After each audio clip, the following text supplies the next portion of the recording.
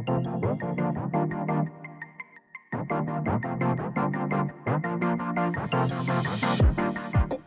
got to have a bit of fun, haven't you, when you're designing and that sort of thing.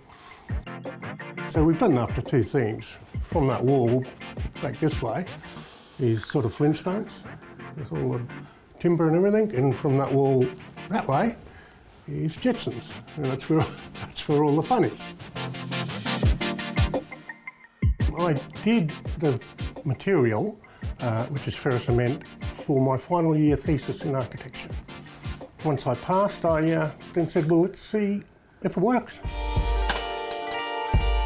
We had to actually invent a lot of tools to do it, like curved ladders, and there's sort of 350,000 ties in the thing, so we invented a tying machine that cuts it off and breaks it off, and yeah, so it was very challenging, especially when we needed a new tool for something, but it was just, as the problem came up, we just solved it, that's all.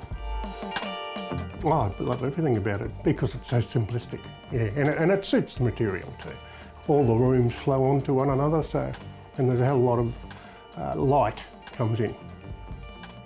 We've got the blinds on the windows, and I couldn't get them to work exactly how I wanted it. I knew NASA had something like it on their Mars rover, and I rang up NASA. Got onto somebody who was willing to talk to me, and in 4 days they had the drawings to me. It didn't do me much good, but I'm surprised NASA even answered the phone call.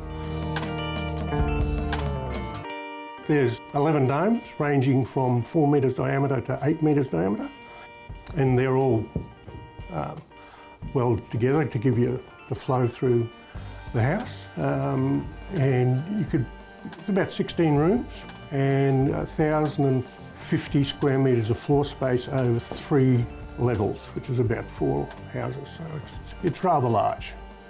Like, you don't even notice the ceiling, right? Most of the ceilings here are 4 metres plus, and the spaces just flow on from one to the other. And I suppose I just wanted to prove my thesis is one, and look, it was a lot of fun to do.